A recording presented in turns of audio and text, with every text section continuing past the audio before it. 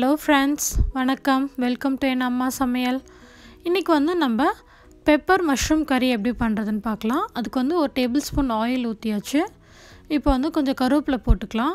கருவேப்பிலை பொரிஞ்சதுக்கு அப்புறமா நான் பொடியா இஞ்சி பூண்டு ரெண்டுத்தையும் நறுக்கி வச்சிருக்கேன். அது ரெண்டுமே சேர்த்து 2 டேபிள்ஸ்பூன் இருக்கு. சோ அத நம்ம சேர்த்துக்கலாம். அது நல்லா வறுபடட்டும். So நான் ஃபைனா சாப் பண்ணி போட்டுருக்கிறது எதுக்குன்னா கொஞ்சம் ஃப்ளேவர் நல்லா இருக்கும். அதே மாதிரி சாப்பிடும்போது அந்த இஞ்சி எல்லாம் வரும்போது நல்லா இருக்கும். நீங்க வேணும்னா இஞ்சி பூண்டு பேஸ்ட் கூட போட்டுக்கலாம்.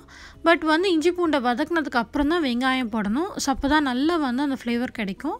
சோ இப்போ நல்லா வதக்குனதுக்கு அப்புறமா ஆனியன் 2 கப் நறுக்கி வச்சிருக்கேன். சோ இது ஆல்மோஸ்ட் மீடியம் சைஸ் ஆனியன் எனக்கு 2 1/2 வந்துச்சு. சோ இது நல்லா வதங்கட்டும், ஆனியன் வதங்கட்டும். So ஆனியன் கொஞ்சம் வதங்கினதுக்கு அப்புறமா தக்காளி 1 கப் நல்லா வதக்கிக்கலாம் இதையும் நம்ம.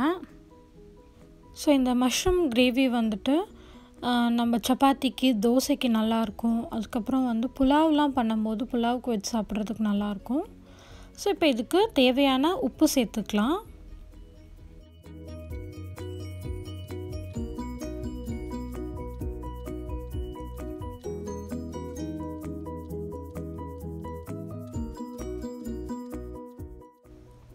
இப்போ பாத்தீங்கன்னா தக்காளி எல்லாம் நமக்கு நல்லா மேஷ் ஆயிடுச்சு. சோ அதே மாதிரி வெங்காயமும் நல்லா வதங்கிருச்சு. இப்போ நம்ம மசாலா ஐட்டம்ஸ்லாம் சேர்த்துக்கலாம். மிளகாய்த்தூள் 1/2 டீஸ்பூன் எடுத்துர்க்கேன். அப்புறம் கொத்தமல்லி தூள் 1 டீஸ்பூன். அப்புறம் மிளகுத்தூள் 1 டீஸ்பூன். சோ இப்போ இதெல்லாம் நம்ம நல்லா கலந்து விட்டுறலாம். சோ இது பெப்பர் மஷ்ரூம் கறிங்கிறதுனால நிறைய பெப்பர் சேர்த்துருக்கோம். உங்களுக்கு பெப்பர் டேஸ்ட் பிடிக்கலனா நீங்க இன்னும் கொஞ்சம் மிளகாய்த்தூள் ஆட் பண்ணிக்கோங்க பெப்பருக்கு பதிலா. இப்போ கொஞ்சம் தண்ணி சேர்த்துக்கலாம். நான் 1/4 கப் தண்ணி எடுத்துர்க்கேன்.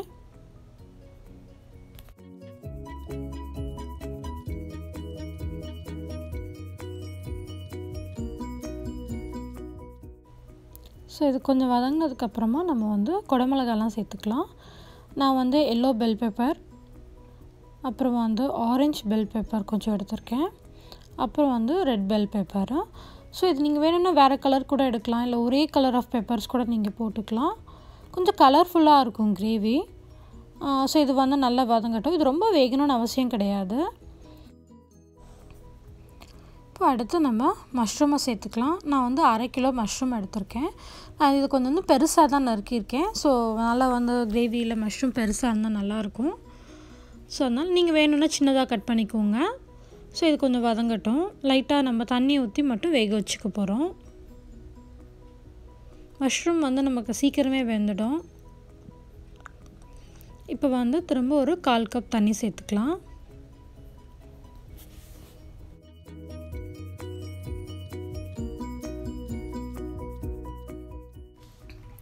ஸோ இதை நம்ம ஒரு 5 நிமிஷம் கொதிக்க வச்சுக்கலாம். ஸோ 5 மினிட்ஸ் கழிச்சு பார்த்தீங்கன்னா கிரேவி ரெடி ஆகிடுச்சு. Lemon juice 1 table spoon add பண்ணிக்கலாம். கொஞ்சம் நல்லா புளிப்பாக டேஸ்ட்டாக இருக்கும். அப்புறம் பொடியாக நறுக்குனா கொத்தமல்லி எல்லாம் கொஞ்சம் சேர்த்துக்கலாம். ஸோ அவ்வளோதாங்க, நமக்கு இந்த கிரேவி ரெடி ஆகிடுச்சு. அட்டகாசமான மஷ்ரூம் கிரேவி ரெடி ஆகிடுச்சு.